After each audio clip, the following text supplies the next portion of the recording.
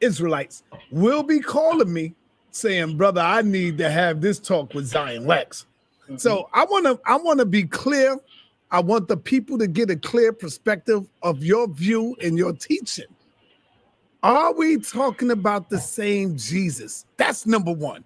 Because I remember Garfield coming out saying that he believed that Jesus was real. And when I asked him this question, that's when everything flipped and changed. Are we talking about the same Jesus of the Bible, of the King James, where he did these miracles? He brought the deaf back to life, made the blind see, walked on water. Are we talking about this Jesus, sir?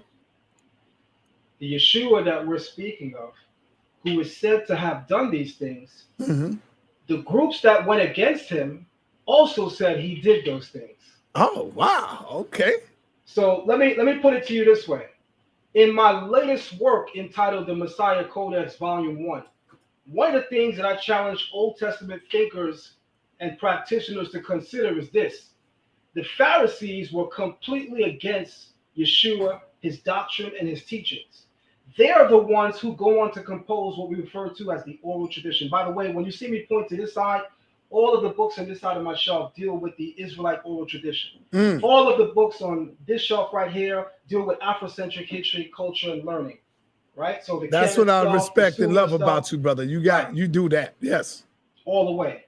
So the Pharisees are the ones who go on to curate and give us what is referred to as the oral tradition. Now watch where things get interesting. In the Pharisaic record of the historical Jesus, not only do they say that he existed, but they say that he, in fact, produced those miracles that we are having in question at the moment. However, what they say is he was inspired by demonic influence. And he was inspired, and this is where things also get interesting. Let's get a little controversial. Whenever I come on your platform, I know you're going to see in the comments, Mr. Controversial at some point, right? Yes. To get a little controversial, the Talmud specifically, and I'm referring to the Talmud specifically says with regard to Yeshua and him producing miracles, they say he learned that in Egypt. And so what's interesting to me about that is this. The people who had every reason to go against him, which are the Pharisaic schools, they are the first ones, apart from secular historians, to go on record saying that Yeshua is a historical person. The Pharisees hated him. If they chose and so deemed to make him ahistorical, non-historical, then they would have simply erased him from history. But instead, they tell you who his mother is.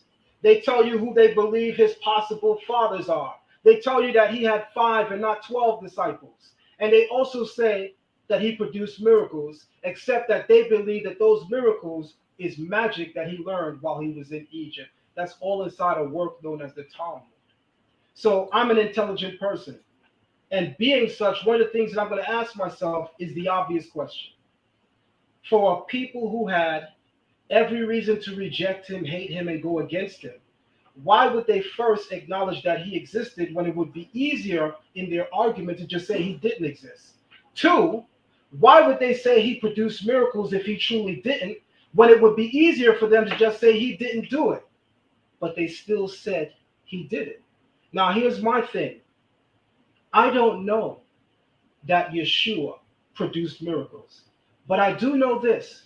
Those who followed him said he did, and those who rejected him said he did. So as a researcher, I would have to give credit in the area of saying that the possibility is that he did. All right. Powerful.